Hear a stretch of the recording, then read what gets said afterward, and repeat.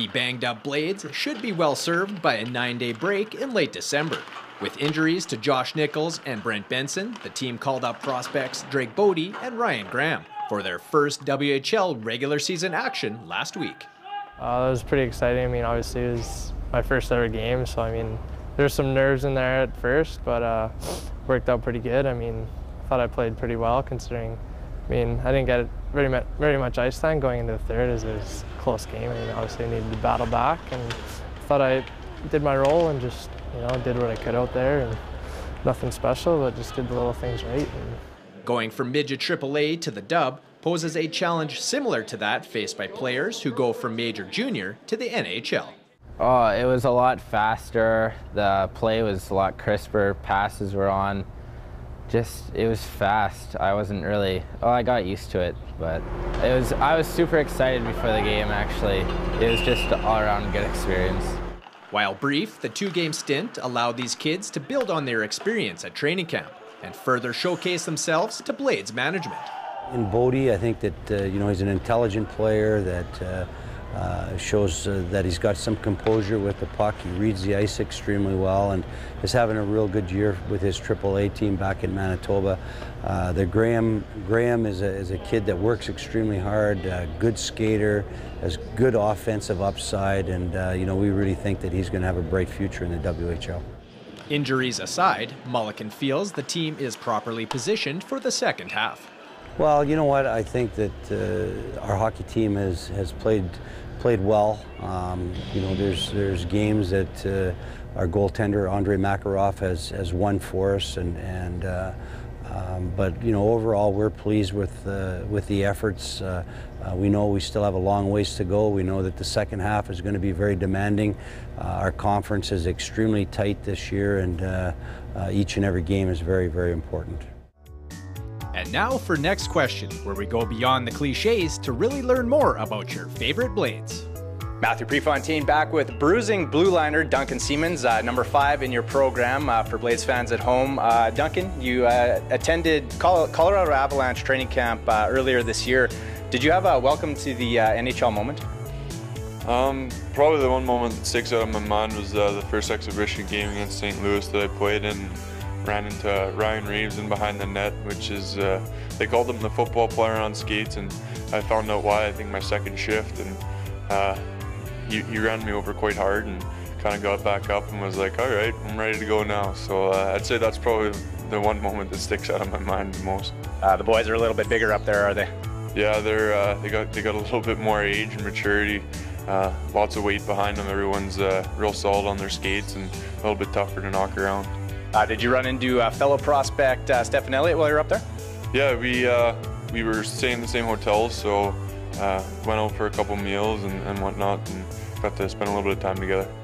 So I took a look at your Twitter feed here last night, and you kind of had 3 main topics that you touch on quite a bit. By the way, it's at Seamer5 for all of these that may want to follow him a bit later.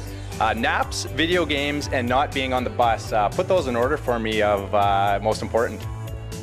Oh, the naps are always important. They keep you going. So especially with the schedule we've had here the last little while, it's important to get our sleep. And I like to play a lot of video games on my time down, and it's something I do to just kind of get away from the rink and kind of have a little bit of me time. And not being on the bus is just those ones where you're on 6 hours and your legs start going numb and can't get comfortable while you're trying to sleep. Those are usually when those ones get thrown out. Absolutely. The team does a lot of travel throughout the year. I also read that Scrabble seems like a big pastime there. How's the vocabulary there, Duncan? It's getting better. I play with Dietzy and Sutter, so we played with Thor for a little while until we looked at his phone and saw he was using Scrabble cheat there, so then we kind of kicked him out of the foursome there, and I beat Sutter and Dietz one night, and then Dietz roasted me on the way back from Edmonton, so hopefully the vocab starts to get a little bit better. Absolutely, the battle continues there. I got to ask you, you got the new addition to your jersey here, the captaincy. What's the best part of wearing that? You know what? It's something I've always taken pride in. It's a huge honor. I've had some good captains in Derek Hulak and Tegan's on my last 2 years, so I'd say the best part about wearing that is I wouldn't say there's one part over the other. It's a huge honor, and everyone in that locker room steps up and takes leadership. So they're an easy group to be a part of, and you know what? I just come in here with the same mindset every day, and just try to work hard, and hopefully people follow. Absolutely. I drive by your billboard every day on the way to the rink here. How's the modeling career? You know what? I think that one needs a little work. I'll stick to hockey. Excellent. Lastly, as I mentioned a few of the other guys, I'm new to hockey, so I'm trying to get tips from each guy in their specialty here. Any tips for delivering a solid body check, Duncan? If I could give you any tips, don't look at the puck, because guys will make you look silly. Just focus on the chest and get close to him. When you get the chance, just lay on the brakes and throw your shoulder into him. Hit him high. There it is. Thanks for joining me, Duncan. Thank you.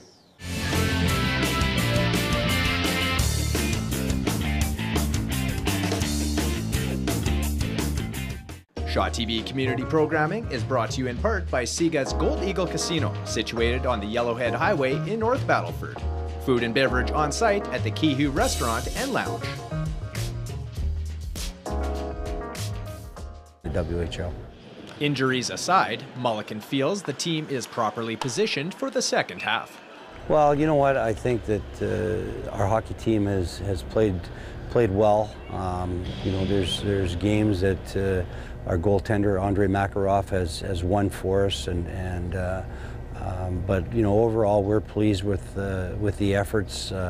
We know we still have a long ways to go. We know that the second half is going to be very demanding. Our conference is extremely tight this year, and each and every game is very, very important. And now for next question, where we go beyond the cliches to really learn more about your favorite blades.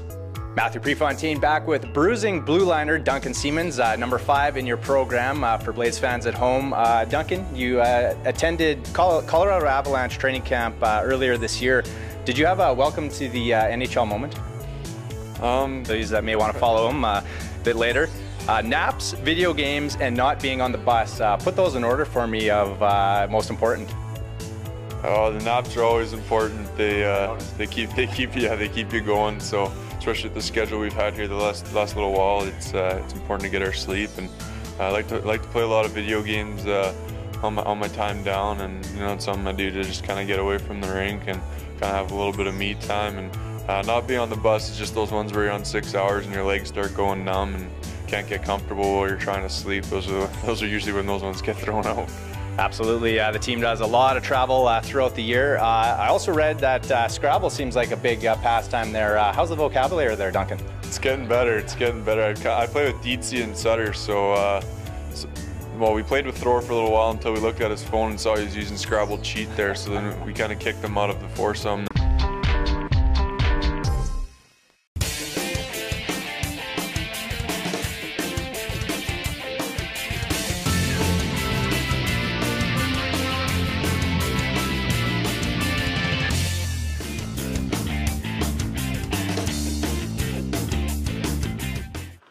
The banged up Blades should be well served by a 9-day break in late December. With injuries to Josh Nichols and Brent Benson, the team called up prospects Drake Bodie and Ryan Graham for their first WHL regular season action last week. That was pretty exciting. I mean, obviously it was my first ever game, so I mean, there's some nerves in there at first, but worked out pretty good. I mean, I thought I played pretty well considering, I mean, I didn't get very much ice time going into the third as it was a close game. I mean, obviously I needed to battle back, and thought I did my role and just, you know, did what I could out there, and nothing. Probably the one moment that sticks out of my mind was the first exhibition game against St. Louis that I played in. Ran into Ryan Reeves in behind the net, which is, they called him the football player on skates, and I found out why, I think my second shift, and he ran me over quite hard and kind of got back up and was like, all right, I'm ready to go now. So I'd say that's probably the one moment that sticks out of my mind the most. The boys are a little bit bigger up there, are they? Yeah, they got a little bit more age and maturity. Lots of weight behind them. Everyone's real solid on their skates and a little bit tougher to knock around. Did you run into fellow prospect Stefan Elliott while you were up there? Yeah, we were staying in the same hotels, so went out for a couple meals and whatnot, and got to spend a little bit of time together. So I took a look at your Twitter feed here last night, and You kind of had three main topics that you touch on quite a bit. By the way, it's at Seamer5 for all the Special, but just did the little things right.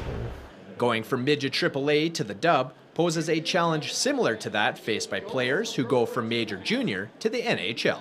Oh, it was a lot faster. The play was a lot crisper. Passes were on.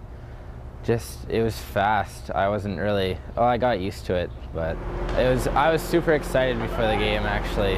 It was just an all-around good experience.